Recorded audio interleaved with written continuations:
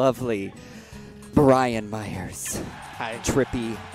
Brian Trippy Butter Myers. Yes. You gotta have the like awkward apostrophes as like your nickname.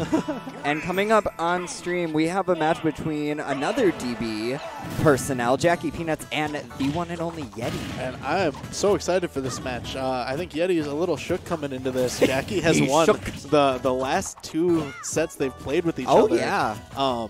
Taking a set off of Yeti's Mega Man with Mario, and then I believe a couple weeks ago it was Duck Hunt into Toon Link and then Duck Hunt into Falcon.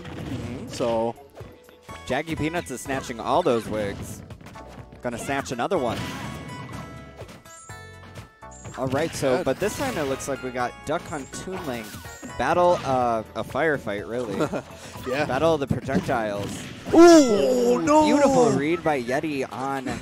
By holding that, Jack laughing that one off a bit. It's like, wow. Yeah, very smart hold on the second hit by Yeti. Or delayed, rather.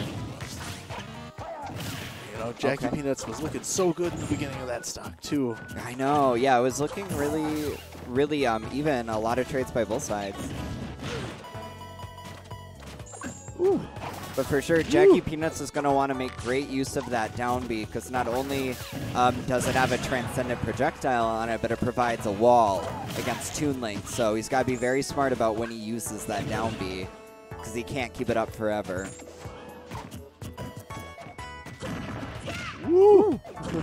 Also, Yeti is going to use, like he's been using, that boomerang has a great interaction against the can. Yeah. Knocks it away really far. He's been doing a great job, Yeti, of making these little pokes on the can and really not giving Jackie Peanuts time to place it.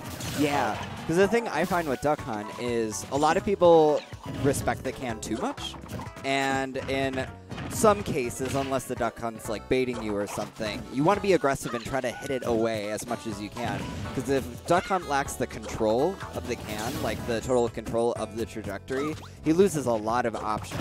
Definitely, and if you get like, you know, especially one of those quick, low knockback hitboxes to disrupt the can and make it really hard for him to work with. And but beautiful jump read on the jump from ledge. Yeti's going to take game 1 with a 2-stock. You know, it is very hard to be in that position with Duck Hunt when you were in control and suddenly you're down a stock. Now you have to put in work against a zoner. It's hard in a zone battle. He definitely lost his, Jack lost his momentum a little bit in that first game, and in a version of Smash in which it's only 2 stocks. That is very bad. This is very detrimental. But he's going to come back here for game 2. Let's see what he's got. We are running back to Smash, though. Yeah, no stage mix-ups. I don't think anything stood out too strong other than just losing a quick stock to forward smash. And Jack could potentially get some cheeky kills with some aerials on the platform all the way to the side with the right setup. Yep. I've seen him do it before. Right, but Yeti has just been controlling the stage so well in these matches, picking great times to throw out his projectiles. Ooh. That was a great use of Jackie Peanuts with the down B there. And he's smart. He's not approaching Toon Link too much, which is definitely something you don't want to do as Duck Hunt. Because who's going to win the close range battle? Probably Toon Link. Again, great coverage with the can, using the shield so that the can will hit the shield first and then explode on hit when Toon Link comes up and approaches. Ooh, that was a beautiful response by Yeti to that. I was not expecting the aggressive short hop nair. Yeah, that was a good answer to Jack's auto cancel down airs that he's been going for. And he reversed it too. The spacing was definitely optimal.